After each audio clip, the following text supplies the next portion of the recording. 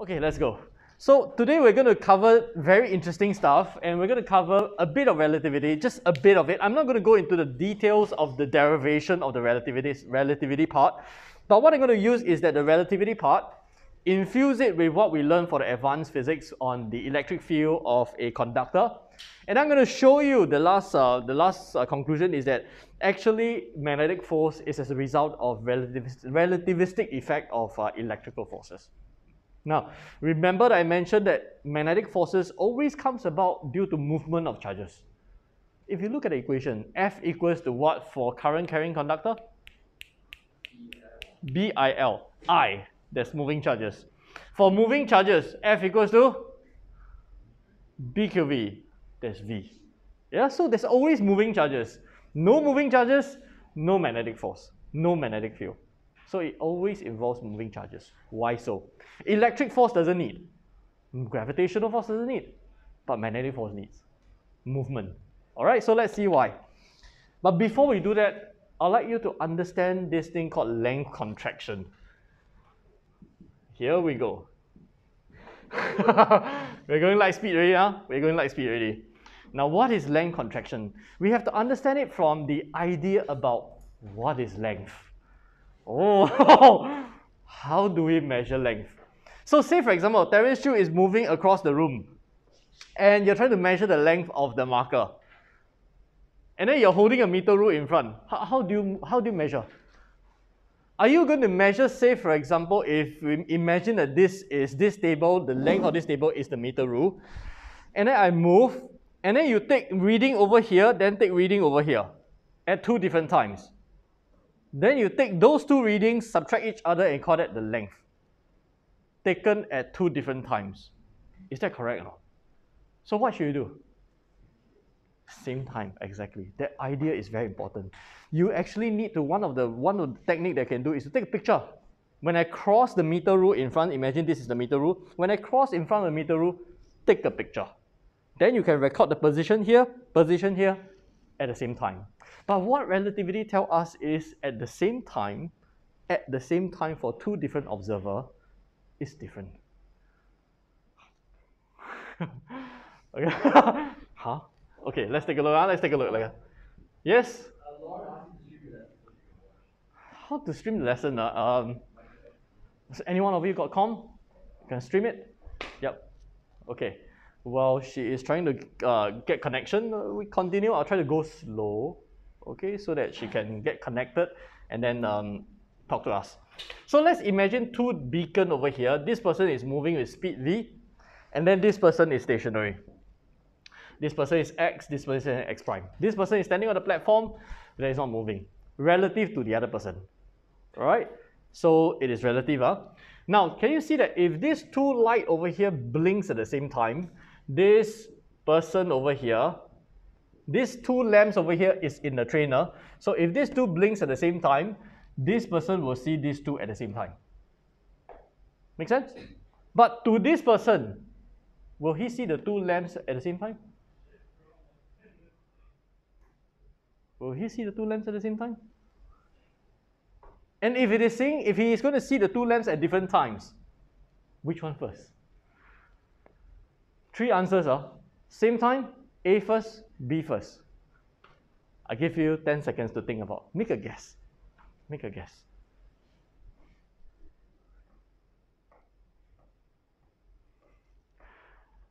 Three, two, one. This train is moving. This train is moving. X is moving. X prime is stationary on the platform. Yeah? Okay. Is she online? The school internet connection is high speed. High speed. Because all of you are operating at ultra high speed. You know what? I live in an era where the highest speed, the state-of-art technology is 56 kb. You know? Now 56 kb is like, what? Okay, let's take a poll. How many of you think that same time? Okay, good. How many of you think that B will look like it blinked earlier than A? Okay, how many of you think A is going to blink earlier? Okay, awesome. Because A moves towards this person, right? A moves towards him as compared to B moving away. You agree? So therefore, to X prime, in order for him to see these two events as being at the same time, which one must blink first? In order for X prime to see it blinking at the same time, let me repeat this. For X prime to see the two lamps as blinking at the same time, do you agree that the two of them has to blink at different times for X? So for X prime to see the two lamps as blinking at the same time, which one must blink first? B first, right? Okay. Now let's take a meter rule now. Therefore, for X prime to make a measurement, he will have to make this measurement first and then followed by this measurement, this reading of this position. Because to him, it is simultaneous. In order for it to be simultaneous, he has to take this first. This event has to happen first before this event. The two blinking, now we convert it to two events. Yeah? So in order for X prime to think that he's making the measurement at the same time, he has to take measurement here first, followed by a very short time later, this measurement. Now what happened to this position after a very short period of time? It will have moved to the right, left, up, down, in, out. In. Oh man, again. Again. To the right, right? So do you agree that it will be this position instead of at this position? So can you see that this person X measured this length, whereas to this person X prime is measuring this length. So to X, he measures 1 meter, but to X prime, he measures 90 centimeters. Now we are talking about space, which is volume over here, which is volume over here, which means that a moving cube is actually more condensed. Now it has very serious implication. Does it mean the density changes when you move? You think about this, Does it mean the density changes? Actually, it does, and it is because of this density change. Mass cannot be changed, yeah? Mass cannot be changed, but the volume changes, and therefore the density will change. And this is the very premise that we will be building on to show you how the magnetic force comes about from moving charges. Okay? So can you understand, first of all, the idea when we make measurement, you put this thing on this position over here, you actually need to make measurement at the same time. Most of the time, it is not applicable to us because the object is not moving. Yeah, but if the object is moving, you need to make the measurement at the same time. But the question is, the problem is, if you make measurement at the same time in this frame where this person is moving, it is not the same time as this person. And this person will measure a shorter length if the object is moving. And the length is given by L naught square root 1 minus V squared upon Z squared. Detailed derivation can be found if you just Google length contraction. Okay? Can you see what happens when you go to the speed of light? 0, 0. What does it mean? If you're traveling in this axis at the speed of light, what will happen to the universe?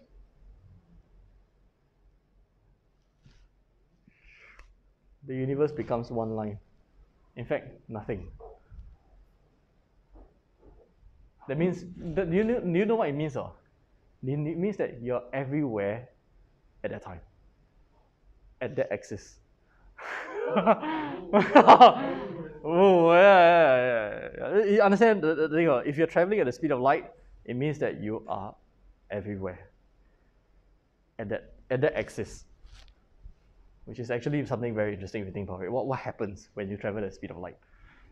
Okay, so what's the implication of this on the charge separation and on the magnetic force? So let's consider this case, where you have a positive charge moving this way and a current moving, say, this way. Yeah? So if a current moves this way, the electrons move which way? The electrons move which way? It don't worry me. This way, right? Yeah, correct, this way. So let's say this moves at the same speed as this one. Not too complicated, right? Still can understand, huh? Now let's transform if you are a person small enough to stand on the positive charge. What will you see? Yeah, what will you see? Do you agree that you see that the negative charges become stationary and the positive charges move backwards? Make sense? Still can, huh? Okay. Still okay, huh? Now, still remember that in our previous lesson, when you have a line charge over here, that the electric force is equal to rho over 2 pi epsilon naught times r. If this is a distance r. Still remember this? Rho is the charge density, r is the distance of their charge away from the line charge. Still remember how to derive this or not?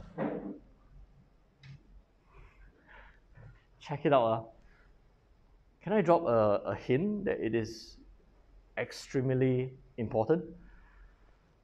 Okay, yeah, extremely important, yeah, because it is a stepping stone for many things to understand, to be understood. Okay, so it's rho, which is the charge density upon 2 pi epsilon naught r. R is the distance from here to here. Now let's take a look at this. What's the implication of length contraction on the charge density? Now, do you agree that initially the electron is moving, but now in your frame, in your frame standing here, from your point of view, the electron is not moving. So the length becomes expanded, right? Because in this frame, standing outside, you see the electrons moving. So the length is actually contracted. But if you go into the frame where the electron is not moving, then it should be expanded. Right? Agree? Okay. So do you agree that the density of the electron is equal to the original density times, it should be lesser, so it's square root 1 minus v squared upon c squared. Whereas the positive charge density, because of the positive charge now moving backwards, the length over which the charge is distributed gets contracted. So it becomes bigger. Now, can you see therefore that there's a disparity between the two charge density? There is a difference. And therefore, the net charge density is equal to rho naught over square root 1 minus v squared upon c squared minus rho naught square root 1 minus the net charge density. Because there is a difference in density now between the positive and negative. And the net charge density is equal to this, which is bigger, minus this. Are you all still following? Okay. We'll come back to this, yeah? We'll come back to this. So therefore, if you were to simplify this, as though it is any simpler,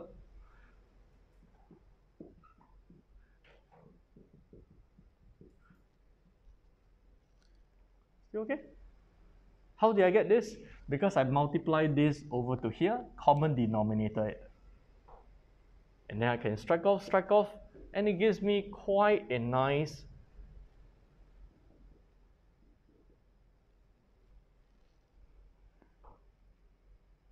okay, now I'm going to apply a little bit of math trick here. Now imagine that the speed over here, the drift velocity of electrons is usually in the order of few mm per second. Which means that, what do you think this value is going to be? If the drift velocity of electrons is about few mm per second, this is going to be 1 exactly. So, yeah, making good approximation is good physics. So we got something quite simple already. Elliot, can you just take a peep on the screen? Does it cover that board there? No, okay, then I'll come back to there. So let's apply this one now.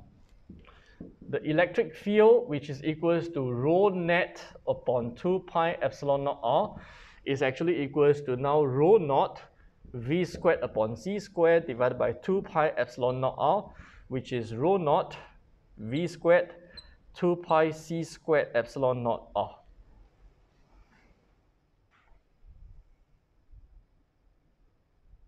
which is equals to rho naught. There's a reason why I group it in this manner.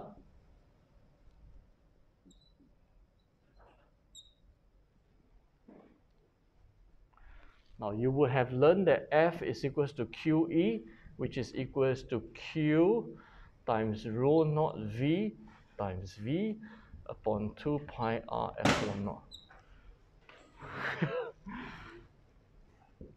If you do a little bit of research, this speed of light is actually given by this.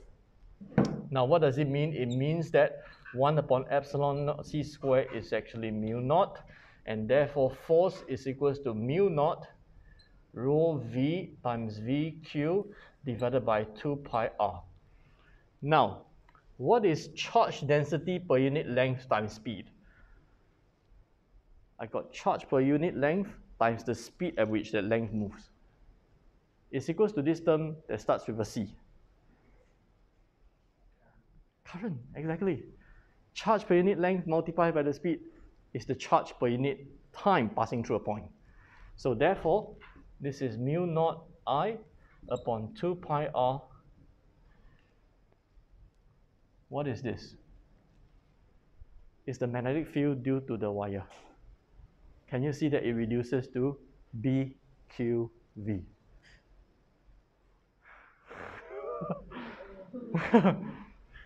Now you trace all the way back. You trace all the way back, huh? Go back. The reason why we have force is because of electric field. Why do we have electric field? Because of net charge. Why do we have net charge? Because of length contraction. So does magnetic field exist? If we can derive that force based on other fields, technically it doesn't. It is a relativistic effect of electric field. But please don't tell that to the examiners. Magnetic field doesn't exist. Please go and examine your question again.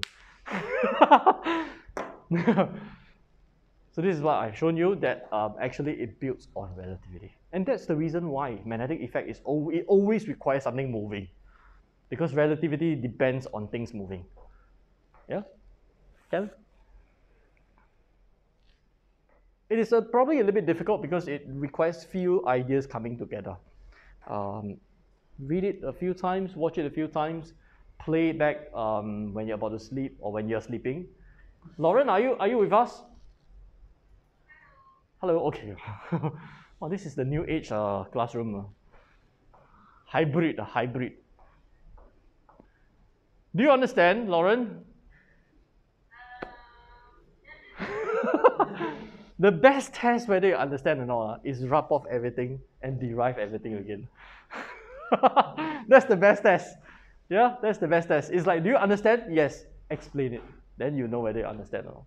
Wait, Yes, go ahead. Can you explain why the charge density? Okay, let me come back to here.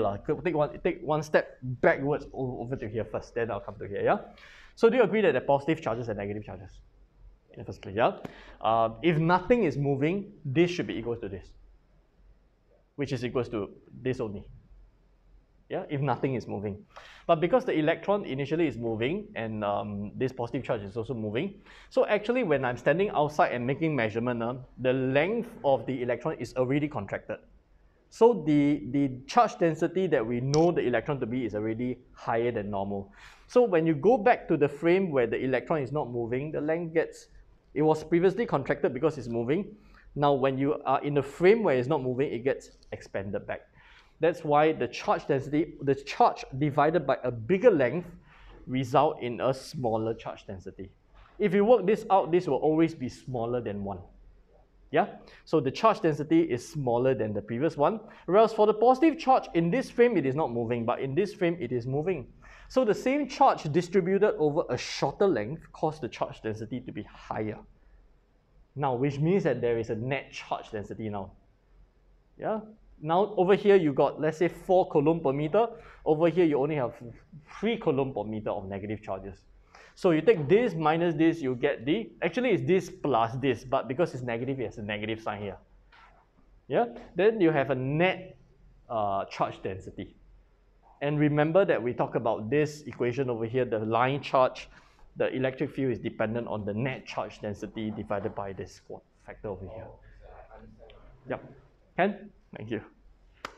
Lauren, do you have any question you want to ask? All your friends here understood everything. They understood everything. If you can see their faces, they look totally enlightened. Yeah. Ken, if you have any questions, please feel free to ask as well. Just shout out. Last Ken, anyone? Any questions? All alive? Okay, then I will close this part. I'll stop the recording. And